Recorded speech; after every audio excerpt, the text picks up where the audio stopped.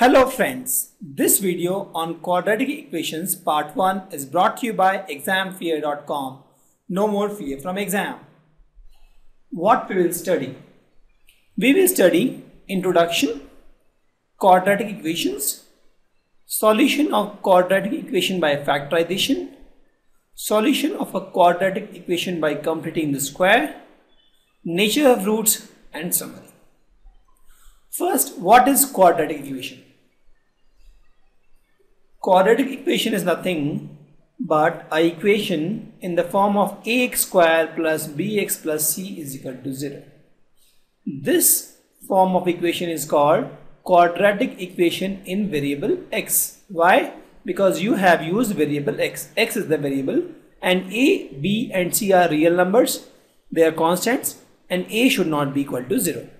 Let me repeat once again. Quadratic equation in the variable x is nothing but equation of the form ax square plus bx plus c is equal to 0, where a, b, c are real number and a should not be equal to 0. Because if a is equal to 0, this component is gone, right? Then the equation will be of form bx plus c. But the highest power, if you see of, in that case, see, if a is 0, then the equation will be bx plus c. And in this the highest power is 1. So it is no longer quadratic equation. This is a linear equation. Quadratic equation, as we have learned, that an equation where the highest power is 2. Here if you see, the highest power of x is 2. Thus quadratic equation of the variable x is nothing but equation of the form ax square plus bx plus c, where a, b, c are real numbers and a should not be equal to 0. Let me take some example. For example, 3x square plus 2x plus 5 is equal to 0. This is example of quadratic equation. Why? Because this is of the form ax square plus bx plus c, where a is equal to 3, b is equal to 2 and c is equal to 5, and where a is not equal to 0 obviously. If I say 2x square plus 5 or 2x square plus 3 is equal to 0, this is also quadratic equation because this is a is 2, b is 0 and c is 3. But if I make a is equal to 0, for example, if I say 2x plus 3 is equal to 0, because here a is 0, then this is not a quadratic equation because the rule says that a should not be equal to 0. If both b and c are 0, that is also okay. For example, if I say x square is equal to 4, this is also, or x square is equal to 0, this is also a quadratic equation. Why? Because here a component is not 0, a is 1, correct? So quadratic equation is nothing but a form of equation of the form ax square plus bx plus c is equal to 0, where a should not be equal to 0 and all a, b and c are real numbers. They are constant. Now we have understood what is quadratic equation.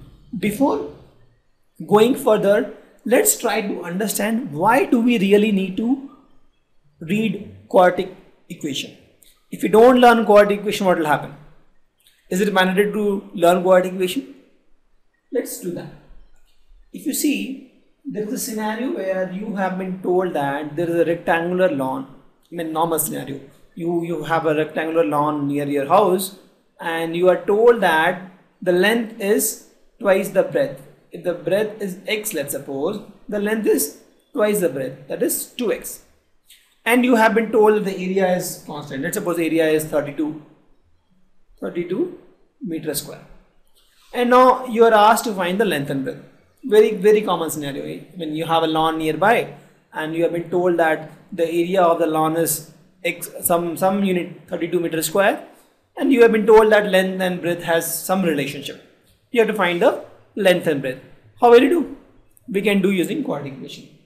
For example, here you say area is nothing but, area of lawn is nothing but length into breadth is nothing but L is equal to my 2x and breadth is equal to x, that is 2x square.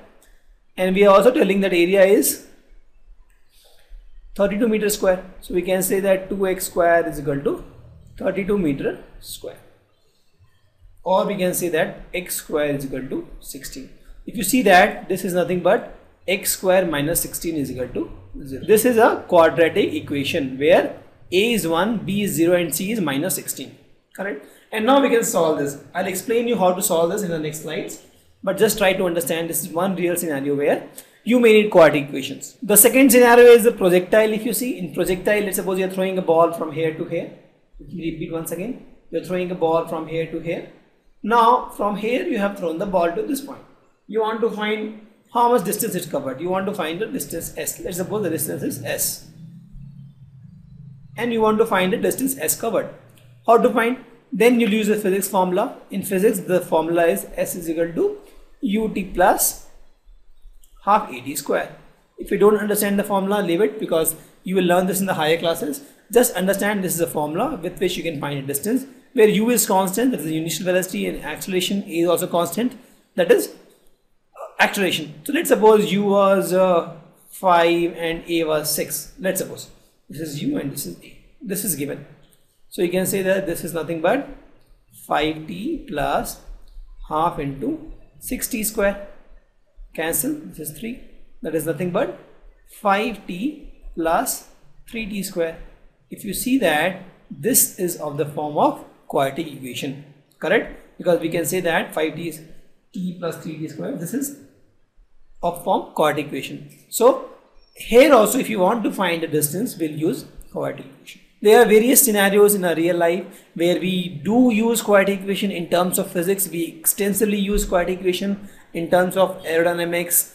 We use quadratic equations. A lot of places in terms of finding the areas, all the architects use quadratic equation. So quadratic equation has varied implementation. It is very crucial for us to understand quadratic equation. So let's now try to understand, or let's try to clear our concept from quadratic equation. Thank you.